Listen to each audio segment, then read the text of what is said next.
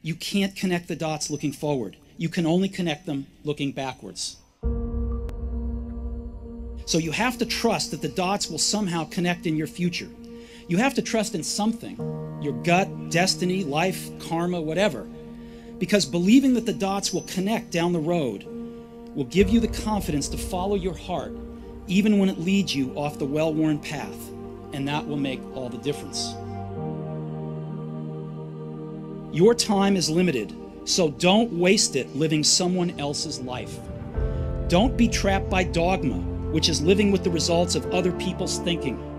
Don't let the noise of others' opinions drown out your own inner voice. You've got to find what you love, and that is as true for work as it is for your lovers. Your work is going to fill a large part of your life, and the only way to be truly satisfied is to do what you believe is great work. And the only way to do great work is to love what you do.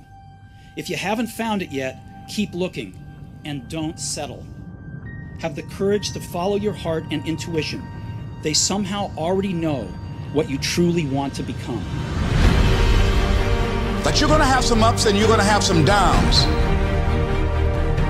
Most people give up on themselves easily. You know the human spirit is powerful. There's nothing as powerful. It's hard to kill the human spirit. Anybody can feel good when they have their health, their bills are paid, they have happy relationships. Anybody can be positive then. Anybody can have a larger vision then. Anybody can have faith under those kinds of circumstances.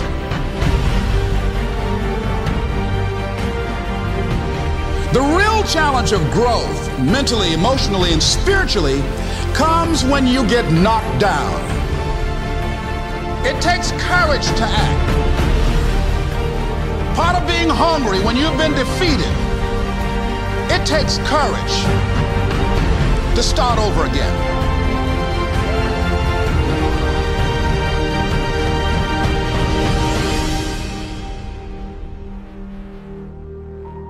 Fear kills dreams. Fear kills hope. Fear put people in the hospital. Fear can aid you, can hold you back from doing something that you know within yourself that you're capable of doing, but it will paralyze you.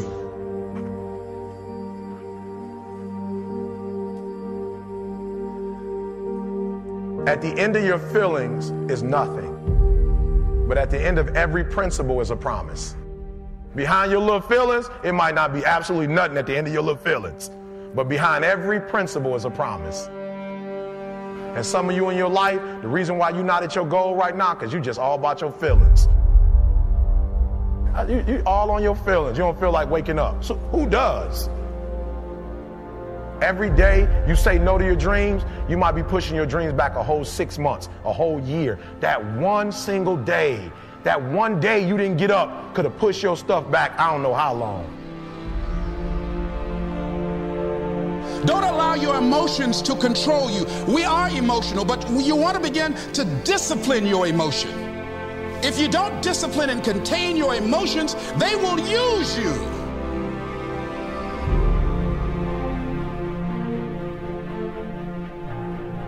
You want it, and you're going to go all out to have it. It's not going to be easy. When you want to change, it's not easy. If it were in fact easy, everybody would do it. But if you're serious, you'll go all out.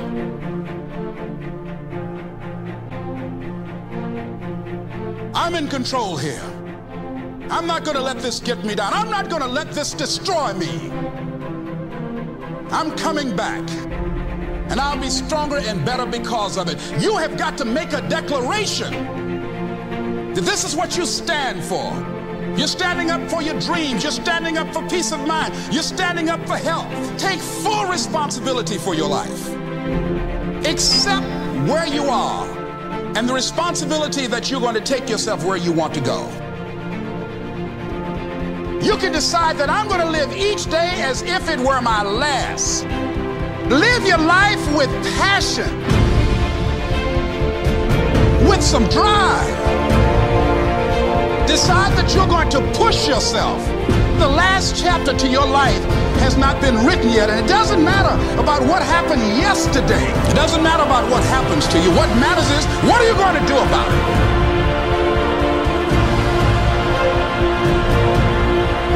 I will make this goal become a reality. I won't talk about it anymore. I can. I can. I can.